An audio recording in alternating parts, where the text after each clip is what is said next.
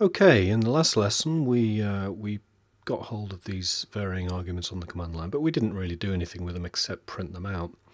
What we'd like to do now then is have a choice where we do or don't have to enter these values manually. If they're entered at the command line, we just go straight through and we don't bother asking for manual entry of information. Now there's a few things I need to do before we get on with that. The first thing I need to do is, well, first of all, we don't need any of this anymore. We'll see for loops again in the future, but at least we've seen them once. We will be seeing them again. I'll need to declare all of these variables kind of up front. There we are. Let's get rid of all of these things here. And where's the one with a year? Yes, I need the one with a year too. I need to get that at the top. So all of these declarations need to be at the top there, like that.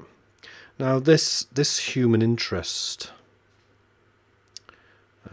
calculation, we'll do this at the end once we've got the values in, either manually or from the command line.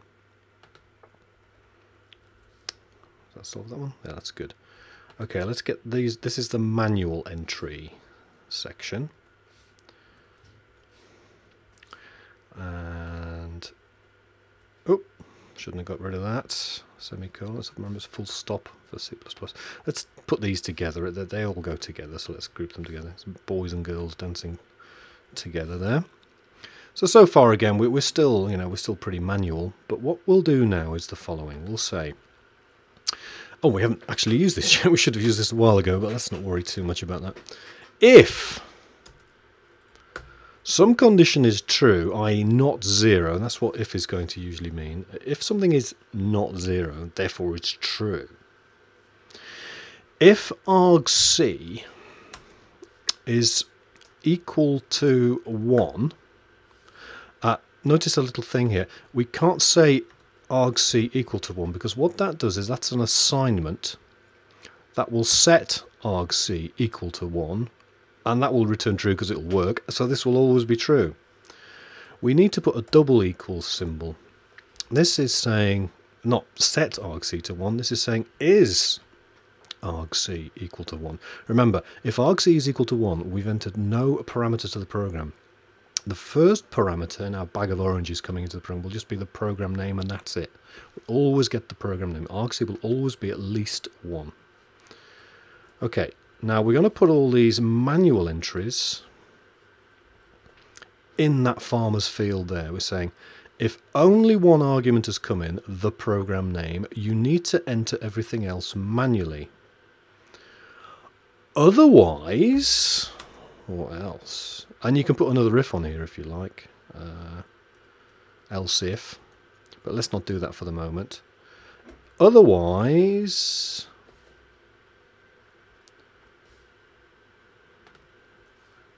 do something else. Super. Now let's just put these in the correct position. Need to indent everything so that we can read the program later, or someone who has to come after you can read the program, and even you in 6 months' time can read the program. Okay, now, otherwise, there is more than one variant parameter coming to the program, therefore I'm just going to make the assumption that someone has entered parameters on the command line, as in that there, where that's been entered, and that's been entered. Oops. Can't get hold of that last one. Oh, there we go. Got it. Okay, now, so let's capture those things. Principal is equal to argv1. Remember, that's the first floor, the second floor of the building. The first floor of the building is the name of the program. Now, that's not actually going to work. Why not? Because if you remember from last time, that is a string. Now I know the string will say 100, but it's a string at 100. It's not a number 100. Principal is a double. So what we're going to use is a special built-in command. It's called atof. It's not a man in top hat and tails walking down the road in London on midnight. atof is okay, a string to a float, basically. So that's going to take a string as its argument and then turn it into a float, and that's okay for doubles here. So I know this is a double, but we just take that and it returns a you know, something with a decimal point. That's fantastic.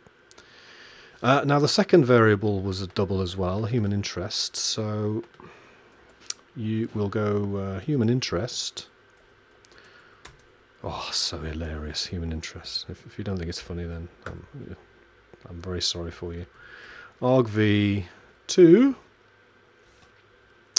is turned, this string is turned into a decimal point number as well. And the final one, it's not a decimal point type number, it's just a simple counting number. So that's going to be years of loan is equal to a to I, so to an int, not to a floating number. Now you can see there's a bit of hard coding here. Now I'm going to sort this out in the next program. When I sort it out in the next program, we'll use a thing called enum, which is quite handy. We'll have a look at enum in the next lesson. Okay, so that should be fine. Now we've got rid of all our outputs. If we run this program now from the command line, let's hopefully it'll work.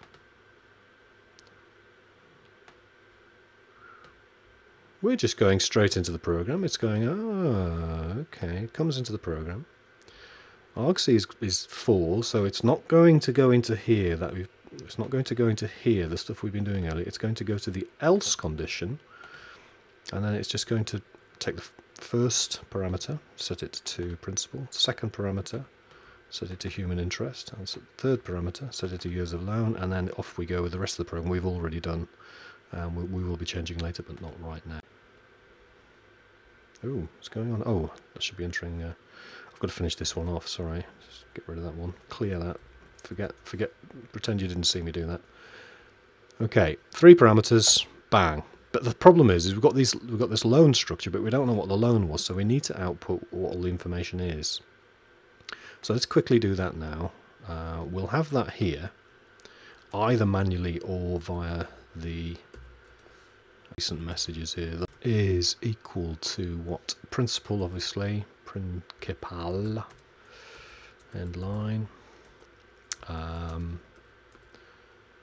The interest rate. Ooh. Oh well, we'll do that later. Hopefully. Ooh.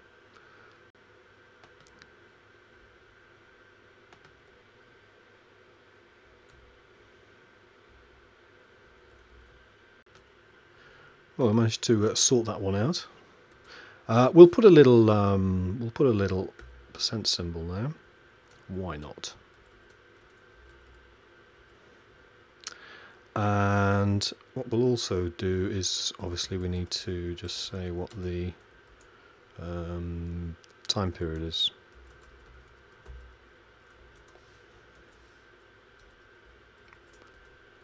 And what's that going to be? Years of loan. There we are. And we'll just put a little helpful message here. Might be 1 year, mightn't it? So we better put that.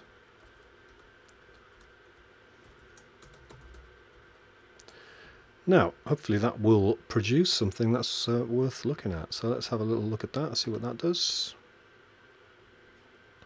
That looks nice, doesn't it? So it's a $100 loan, 1% interest rate, and it's for 1 year.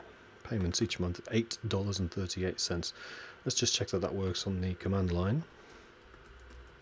Should do, obviously, but let's just do it anyway.